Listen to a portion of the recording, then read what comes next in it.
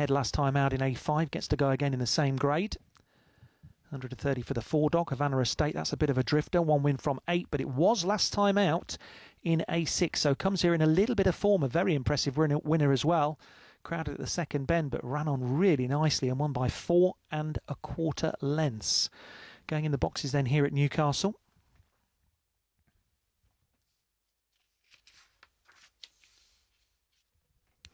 Odd numbers in. Here come the even.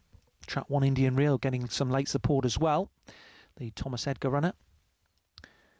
Only beaten 2 lengths last time out, but it was behind the 3-dog.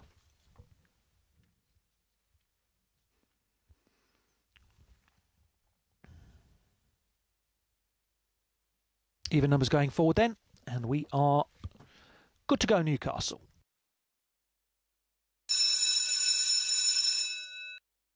There's the bell, here on the spin.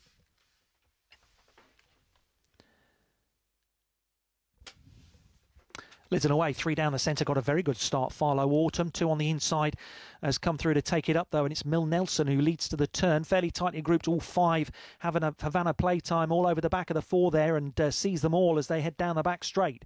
2 in the blue, Mill Nelson, 6 on the outer, Shellham Ewer, 4 going up the Golden Highway, sneaking through is Havana Estate, but 6 has got the run covered, and 6 now goes on. Shellham Ewer out in front. Here comes the 1-dog though, Indian Real on the near side, getting up, and Indian Real will win it.